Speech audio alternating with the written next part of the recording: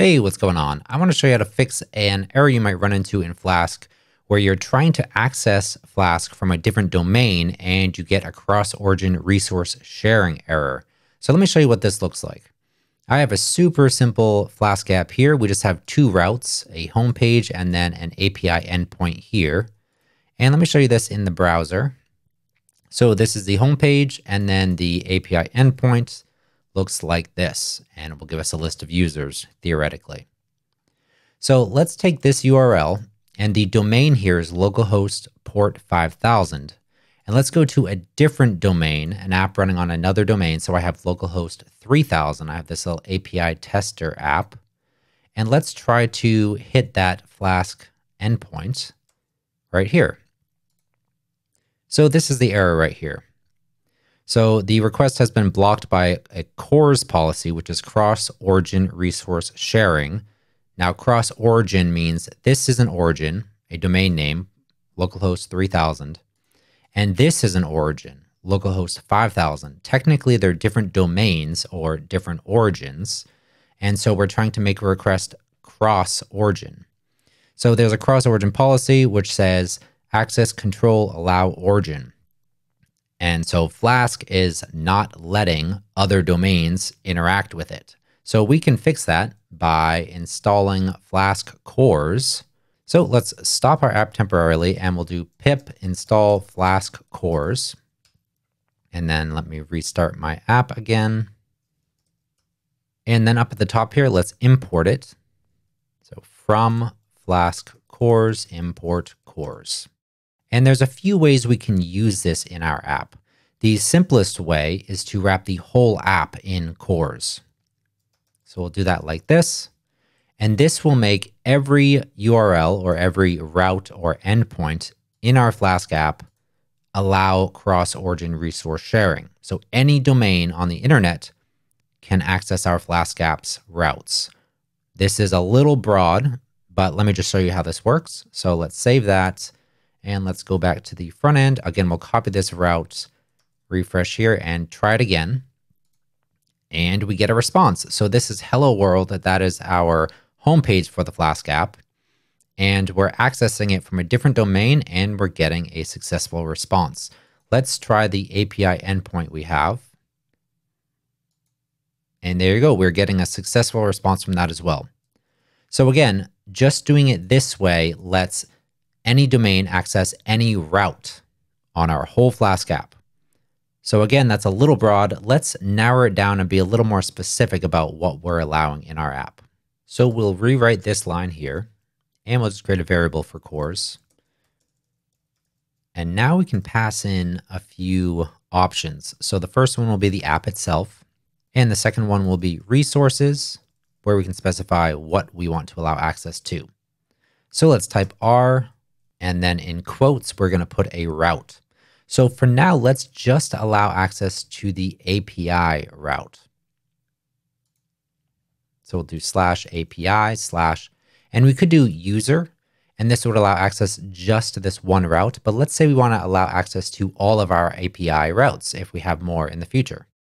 So we can do that just by saying API/ asterisk for all, anything after the slash. So we could have an API route for user, we can have an API route for a specific user ID, or maybe an API route for posts or whatever else. This will allow all of those. So this is the resource.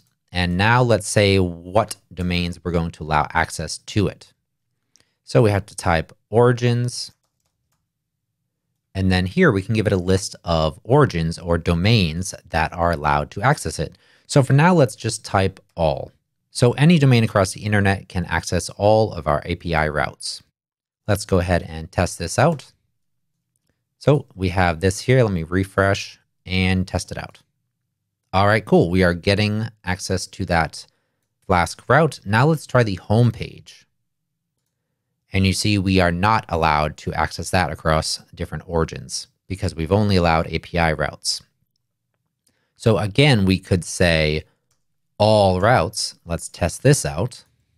So this works for the API route, and it should work for the homepage route as well. There we go. But in this case, let's just allow API routes.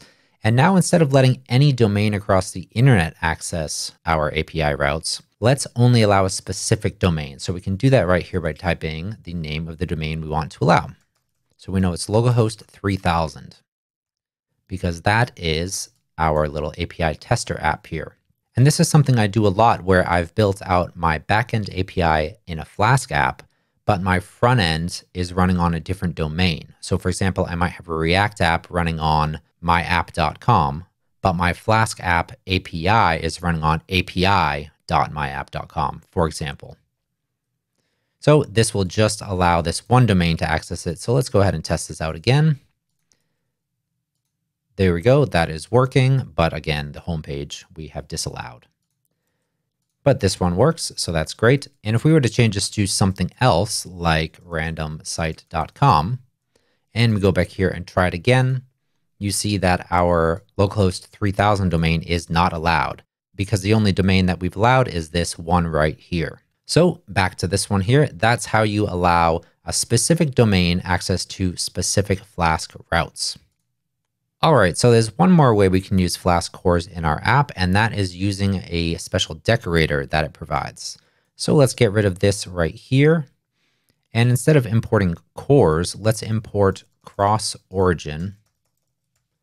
And this is a decorator that we can use on specific routes. So let's use it on our homepage route right here. So we'll do cross-origin, and let's test this out. This should just allow cross-origin requests on the home page. And since we didn't add the decorator down here, it should not work for this one. So let's test it out. So let's try the API endpoint. That does not work. And then we'll try the home page endpoint.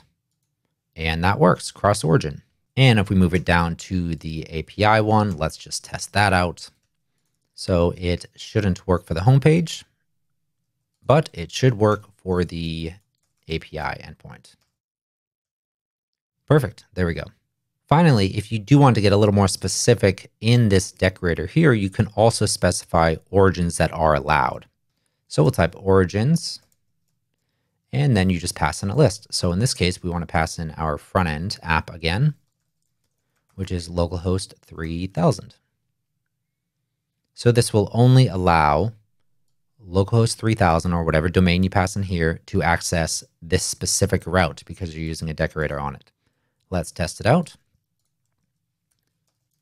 Oops, API/user. Perfect, that works, and the homepage route does not work.